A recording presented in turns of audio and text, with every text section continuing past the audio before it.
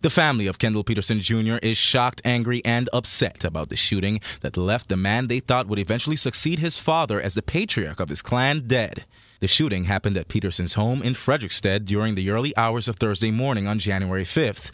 Officers say they were forced to open fire after the 30-year-old refused to drop the weapon he was carrying and advanced towards them. Petersen was hit once, according to police, in the upper body. The specific make and model of the firearm he was carrying has still not been identified.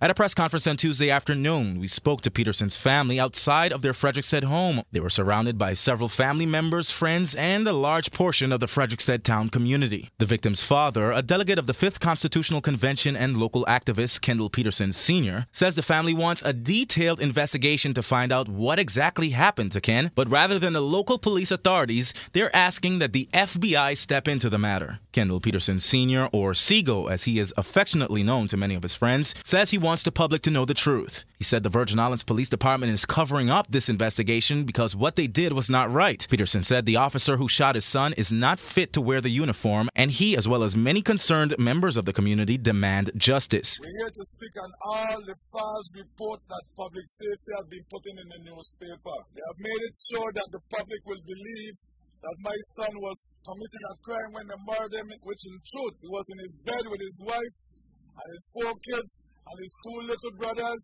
when they came to his house and put him on his knees and executed him.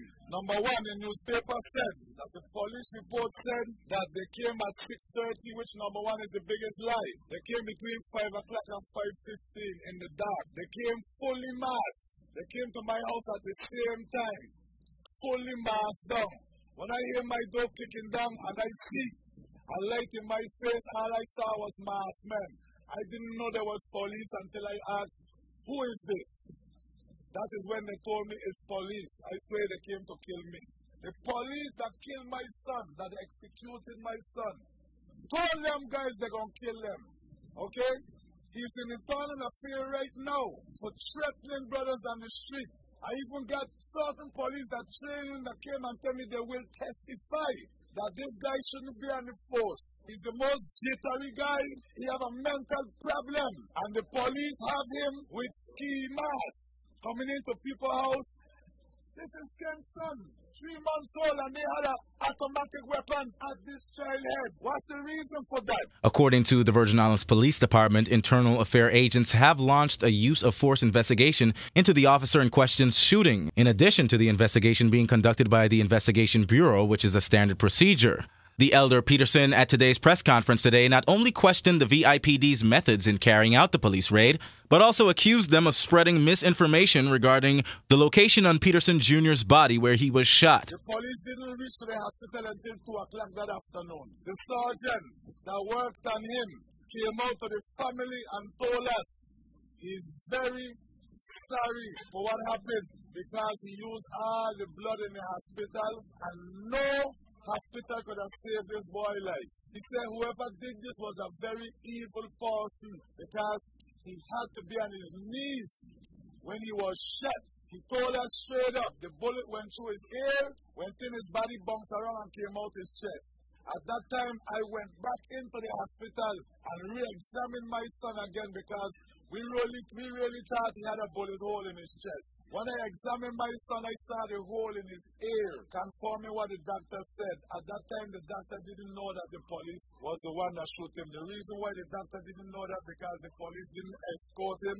He was never arrested and he was not escorted to the hospital. The family was able to get the medical report, which we have. Controversy to what Melody Rain's been saying. And her last report was the autopsy will prove, quote, in quotations, the autopsy will prove that what they're saying is true. This morning, we sent out letters from Friday. My attorney sent out CC letters to the Attorney General office, the Governor's office, the hospital attorney office, asking them make sure we can have our own private pathologist there to perform this autopsy. Please don't touch his body. The hospital said they will honor it. When his wife went up to pick up the other part of the report of the hospital, they told her that they're going to perform the autopsy this morning. When she went to the Attorney General office, and begged them, please don't touch her husband. They told her, we're going to execute this autopsy right away. At the press conference, Kendal Petersen Sr. and his wife, visibly shaken by the loss of her son, both accused the Virgin Islands Police Department of lying to their 14 and 11-year-old sons about the exact cause of Kendal Petersen Jr.'s death. When my son them come over here, they told my son then that my son shot himself. That's right. I don't know how you could shoot yourself from the back. You understand me? I want justice for my child. But my child was a good boy. I need justice and I want it right justice and I want it now. That's right. You understand me? I want it now. That is what they told my son, 12 years old and 14 years old, to come over to his mother's house to tell his mother that his son killed himself. So, what is this? Murder. You know, what can we say? This is an outright assassination, execution, and the people of the Virgin Islands. The violation of his civil rights, his religious rights, and his indigenous rights as a bloodline of these Virgin Islands here for hundreds of years before the American flag came here. They have no jurisdiction over our indigenous rights to use our spiritual and our medicinal herbs. The Virgin Islands Police Department said, along with a semi-automatic handgun that was recovered from the rear of the building, as well as a waist holder, they also confiscated about 3 pounds of marijuana and a large amount of cash that was also taken from the home. This is Marshall Webster, Kendal Petersen Sr.'s lawyer, and here's what he had to say about that claim. One of the reasons for this press conference is to diffuse the lies and misinformation the police has been putting out there in public. They try to tell you they seized 3 pounds of marijuana, and they find a gun, and they find a large sum of money. First of all, there was no large sum of money. Okay? The money that they found was to pay the rent. Alright? And to pay other expenses that Mr. Kendal Petersen and his family and his wife had. There was no large sum of money.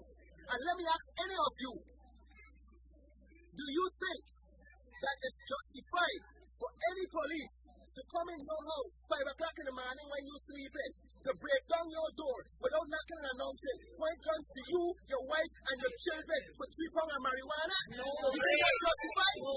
Of course not. Okay? And that's why they after selling it to you for 3 pounds of marijuana.